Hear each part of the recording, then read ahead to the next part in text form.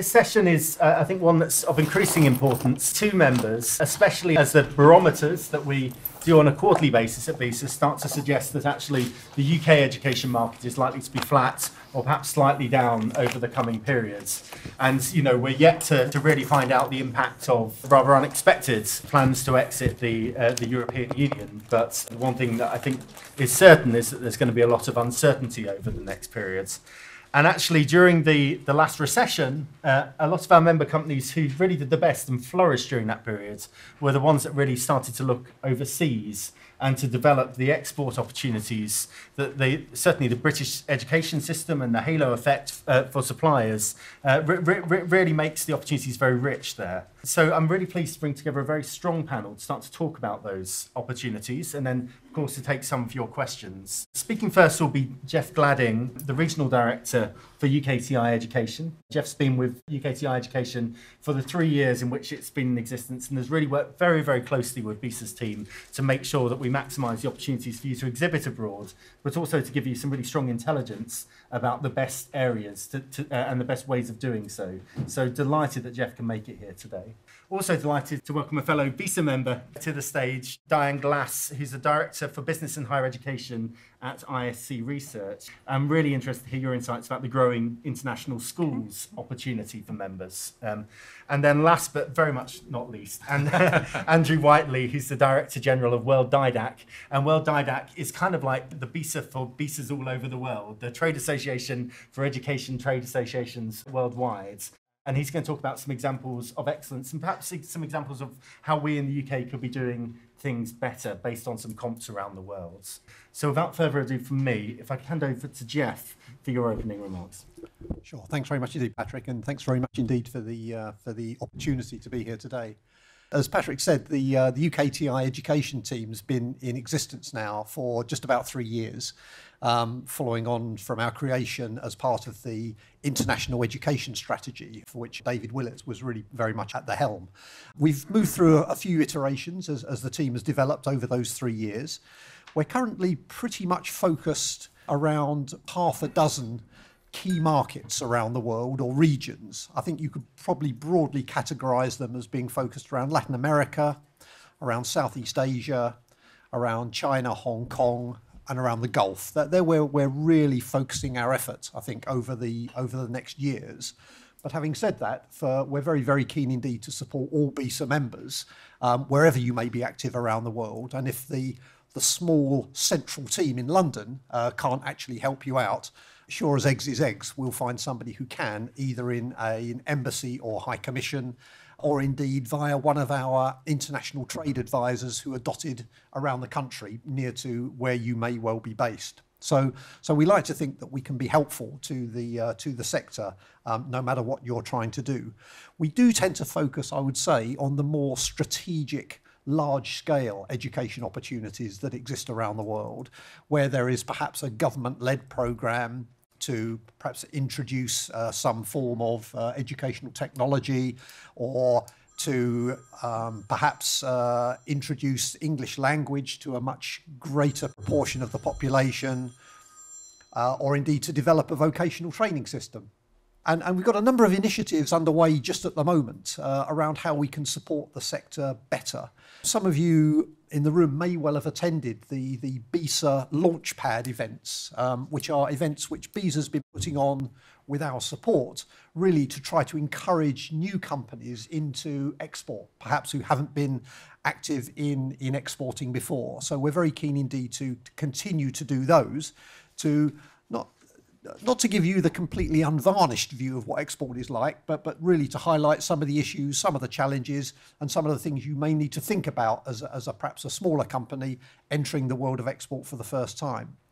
We're currently involved, and again with BISA and other sector members' help, to try to educate our people in embassies and high commissions around the world much better as to the capabilities of the sector and why overseas customers ought to be coming to the UK for their educational needs. And sometimes, you know, we've got colleagues around the world who are covering a whole range of things in embassies and high commissions.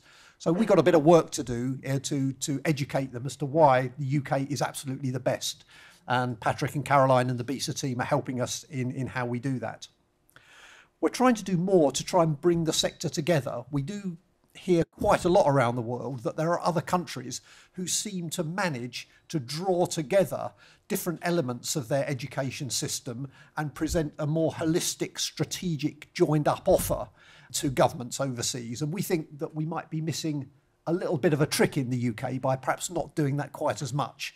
So again, as we go forward, we'll be trying to do more of that. And I guess the final point about initiatives we're pursuing, we're really trying hard to think about ways in which we can do things differently where it makes sense to do so. We have a very kind of tried and tested way of kind of supporting companies to exhibit at exhibitions internationally, and that's fantastic, and we'll always continue to do that. But, you know, the world is changing, and we need to think about different ways that we can help much greater numbers of organisations within the sector to be active internationally. And that's what we're very, very keen to do. Thanks very much. Thanks very much, Geoff. Diane, over to you. Okay, thanks. Good morning, everybody. I'm here to concentrate on international schools. That's English medium international schools all around the world. The International School Consultancy has been researching these international schools now for 20 years.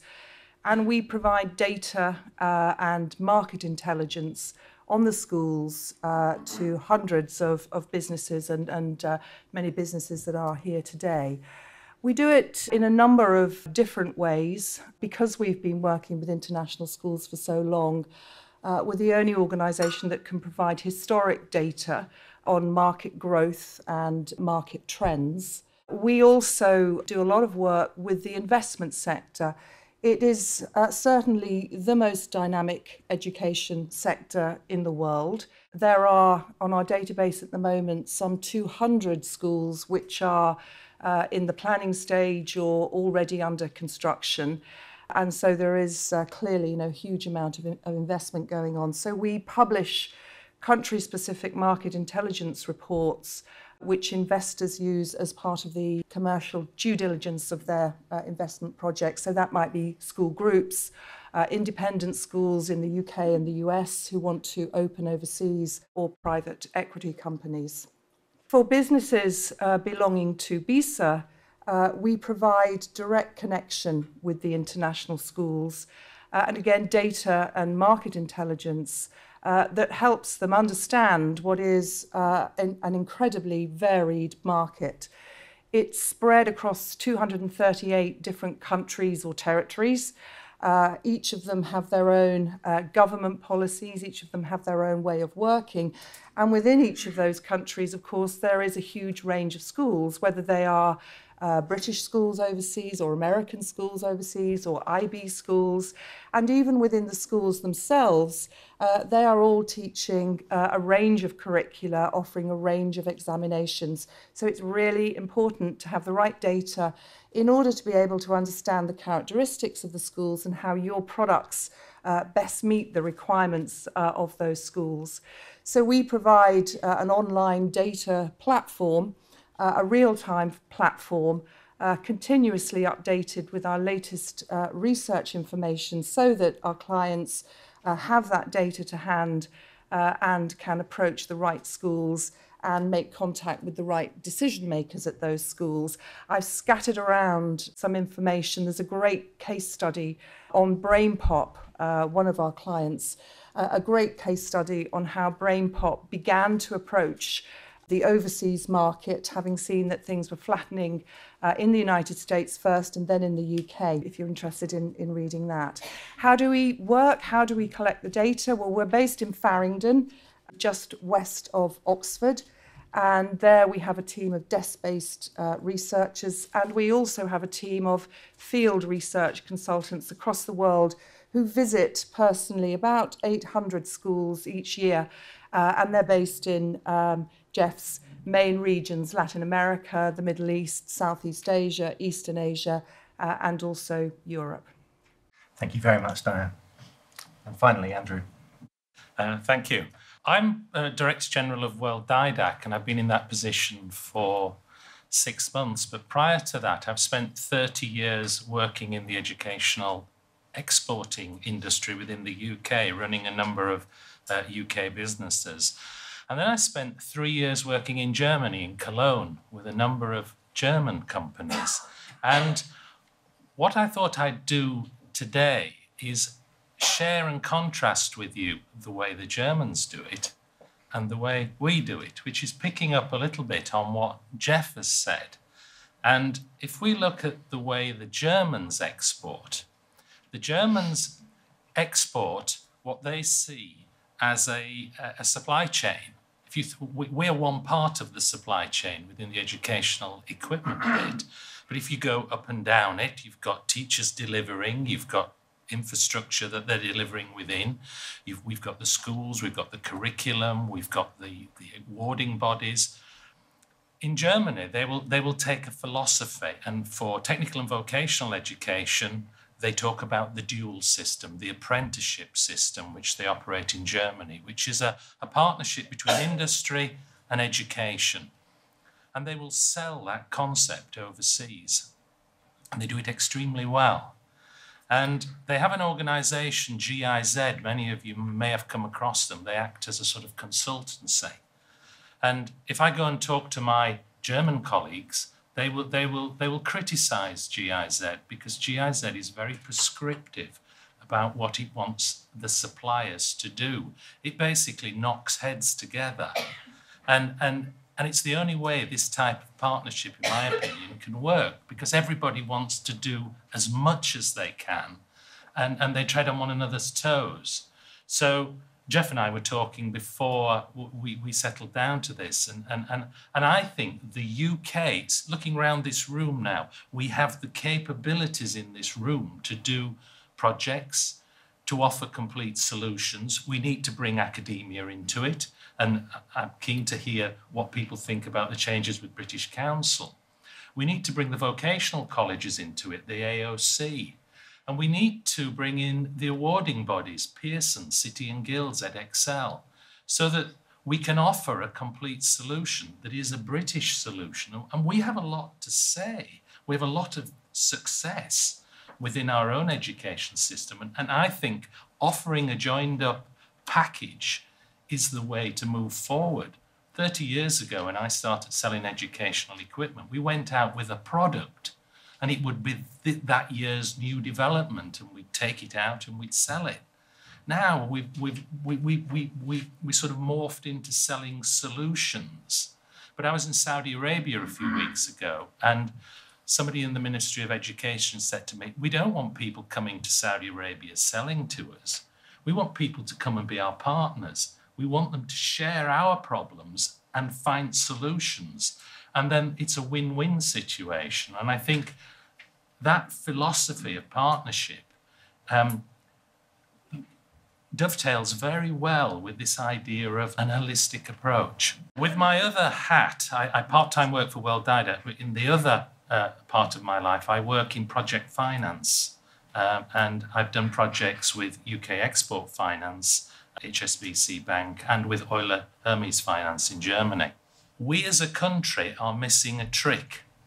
Somehow we need to create a vehicle within the educational industry to pull people together in such a way that they can do large-scale projects. These are projects of 25 to 100 million pounds, with UK Export Finance guaranteeing 85% of the value of the project, 15% done on normal commercial risk.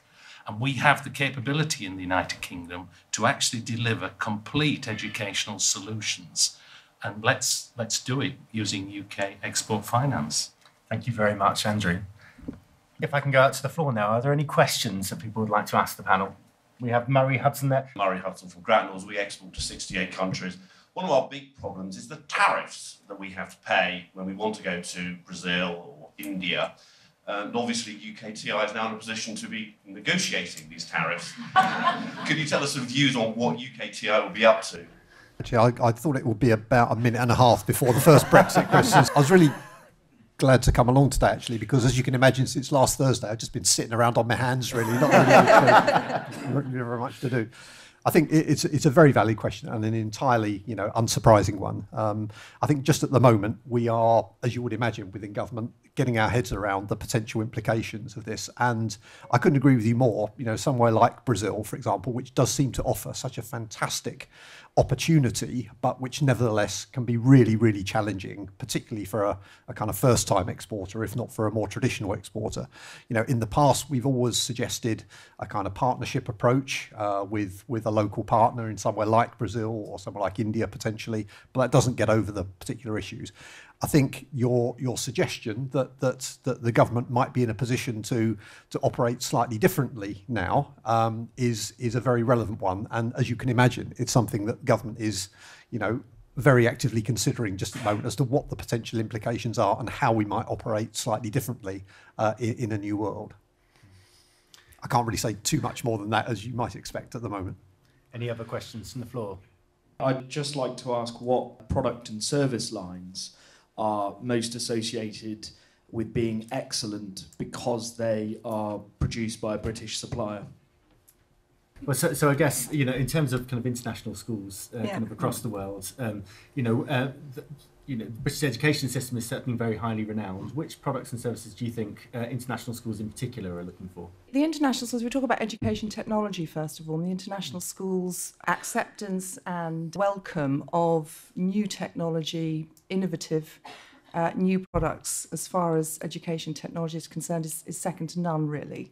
Ahead, I think, of a lot of independent schools here in the UK. The schools look for very high quality learning focused resources primarily. The growth in the international schools market has been from local wealthy families. The percentage of expatriates using these schools has reduced from what used to be, 80% down to 20, and now it's actually 80% of the students are from probably the top 5% of local wealthy families.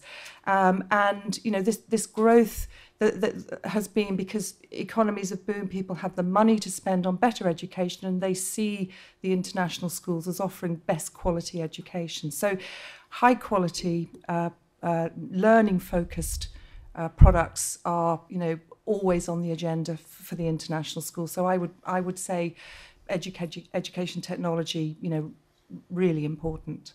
Thanks, Dan. I think we've got a question from Dominic Savage at the back there. I suddenly realised what fun it is having both Geoff and Andrew on this panel.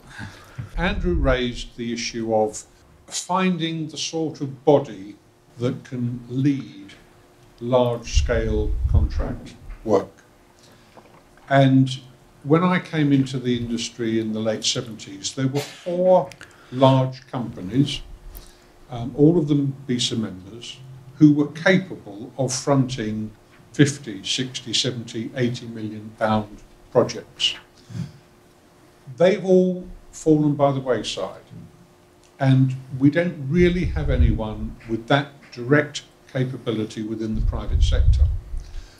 And my question, I think, to Andrew is, from your experience of GIZ, are they the substitute in Germany for what our private sector players would have done here in the past? And sort of linking a question both to Andrew and Geoff, is there something that we ought to be doing between the industry and government in the UK to create some sort of body to front what are going to be an increasing number of opportunities as countries around the world are all desperate to improve their education systems? Andrew, if we go to you first. Well, firstly, GIZ is a consultancy, and they tend to offer the advice, but then they're very good at pulling together the team they need to actually create and facilitate the project. Germany has a number of large project contractors, and they work across multidisciplines. They're not necessarily primarily involved in education. They might be involved in humanitarian aid projects one week, but the next week they're pulling together educational projects. Also, construction companies are very good at handling the complexity of pulling educational projects together, because when you do a big educational project, it's about managing a supply chain. And construction companies are quite good at it.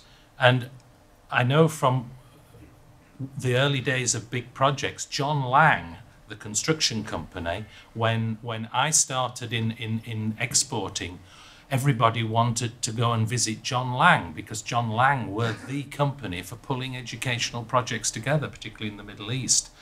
We have, well, my reading of the market is there isn't a John Lang type organisation. and I think as well, we've done some work at Worldidac about who should be Worldidac members. And everybody focuses on educational equipment suppliers, but we're now talking to banks, we're talking to OECD, we're talking to the providers of finance and leasing options. We're talking to construction companies and project managers about bringing them in to broaden the capability, because if we think about the supply chain, if our members want to go up and down the supply chain, then we need to bring in some other specialist skills. One of the things I'd like to do is create an internal market within Worldidac to match and marry. We're an association, as you said at the reception at Lancaster House. Associations are fragile things, and I've learned that over the last 6 months. And dictating who does what within an association is a sure way of killing it off. But creating an internal market, bringing and facilitating the dialogue and letting everybody get on with it is very much my vision. Thank you. Geoff? Yeah, just two answers, Dominic, really, I think. The first one, and I won't use this kind of grouping, if you like, as the example for, so as not to avoid embarrassing anybody, but we're currently working with the vocational sector in the UK, who recognises amongst themselves quite openly that there's a fantastic UK offer somewhere there to be developed, but that somehow we seem incapable of actually stitching all the bits together to present that holistic offer internationally. Now, what individual bits of the sector have said, and these are big, kind of organisations, have said, well, perhaps this is something that, because we don't seem to be able to do it together, perhaps government could kind of help us to do that. So we're doing exactly that with the vocational sector. And of course, if we become aware of an opportunity internationally that requires that more strategic approach, then of course we'd be absolutely delighted to play a role in that. I should also mention that within government just at the moment, we do see around the world that there's quite a lot of government-to-government contracting that takes place. And certain governments around the world are very keen indeed, and sometimes insist on actually government being the other contractor, if you like. Now, at the moment, the UK appetite for that has been quite limited, really, in a very, very small number of instances. But there is some work around government just at the moment to try to extend that so that we will be in a better position to be able to offer that kind of G2G deal, which so many nations seem to require for major projects. Thanks, Geoff. I've got a question for you, Diane.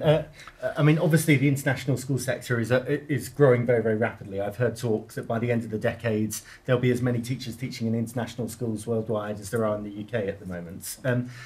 If you were a company new to exports, looking to break into that emerging market, what advice would you give to them? Because, for all the talk of MATs and how they procure, certainly, it's an even bigger can of worms, really, for international schools. So how would you go about just addressing that initially? Well, the first thing to do is to decide which schools you want to target, so that rather than taking on the whole world, all 8,300 schools, you have a good look at what you have to sell, what you have to offer, and which schools it might best match. And that might be done geographically, or it might be done by curriculum, might even be done by size of school or the fees at the school. So it's a question of using the research data to carefully analyse, which schools you want to approach first of all. You might be selling from thousands of miles away. The really important thing is to find the right person at the school who's going to be interested in what you have to offer and establish a relationship with them. And then because the international schools are, a community, they might be a community within the US schools, or they might be a community within a city.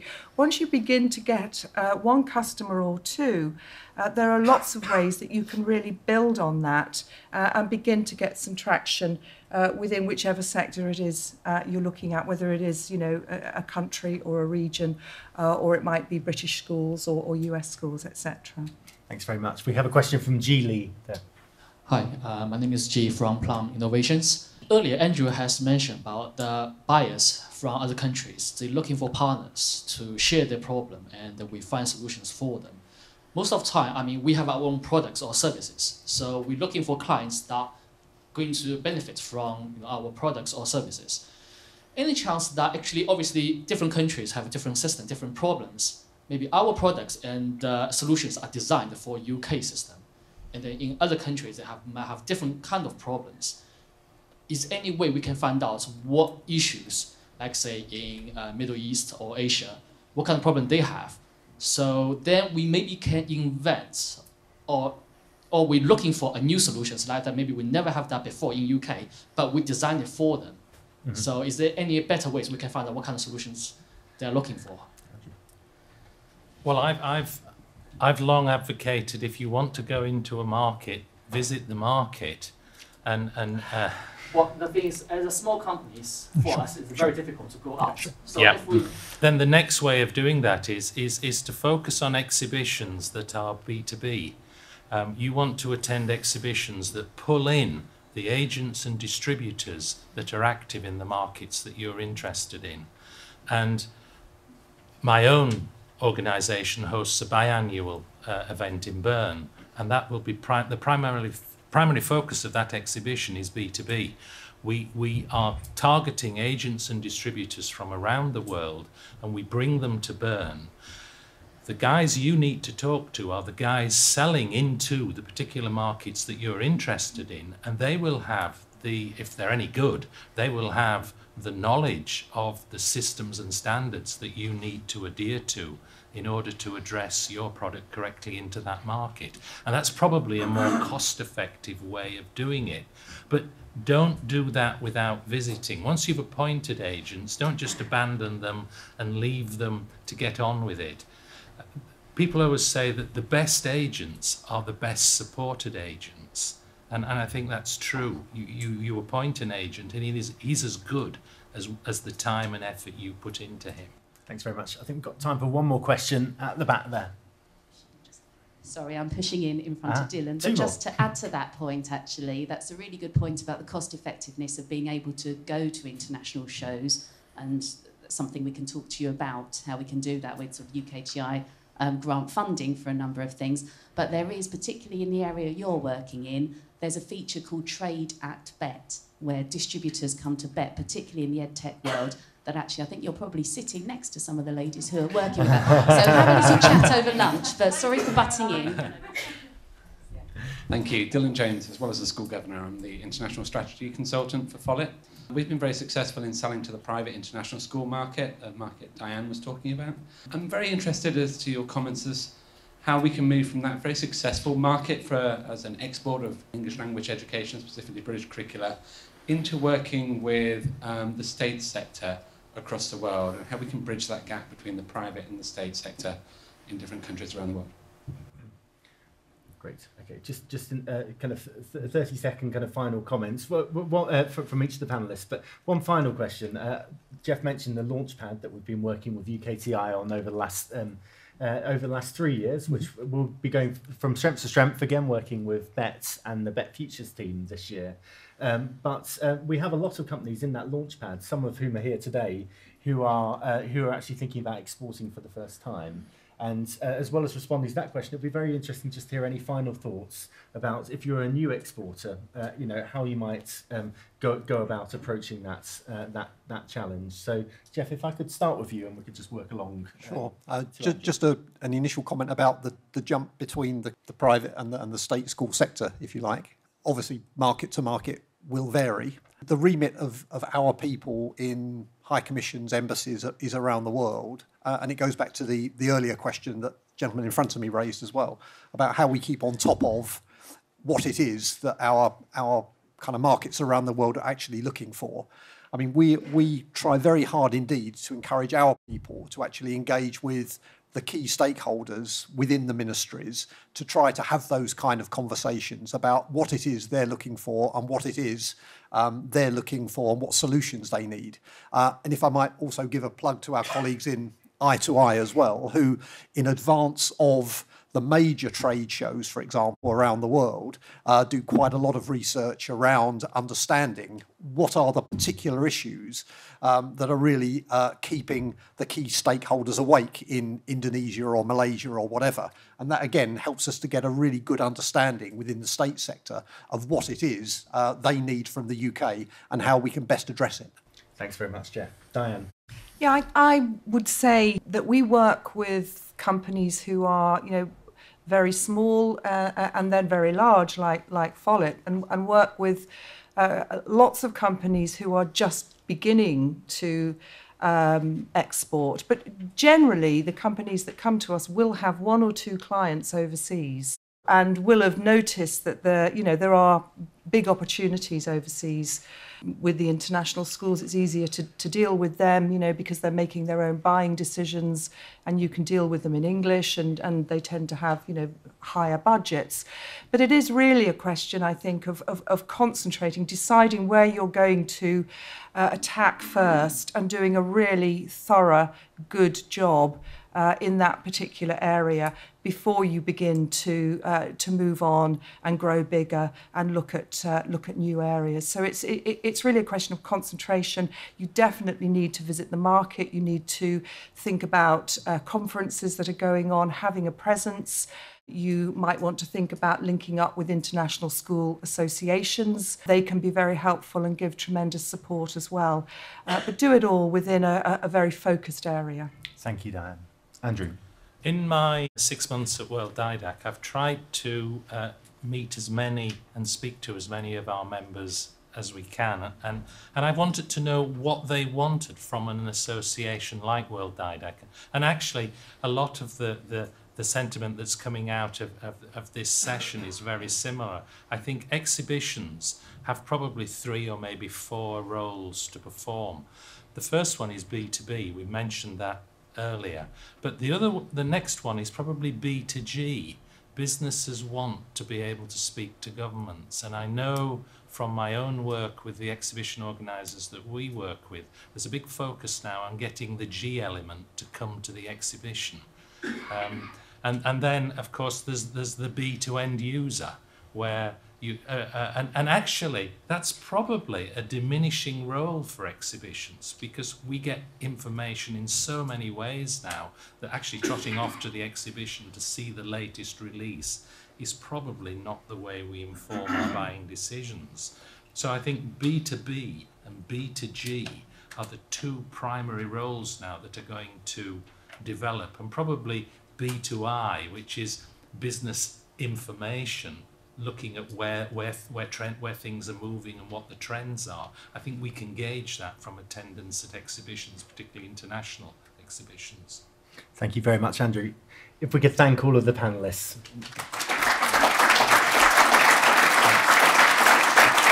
Great. Thank you. Really appreciate it.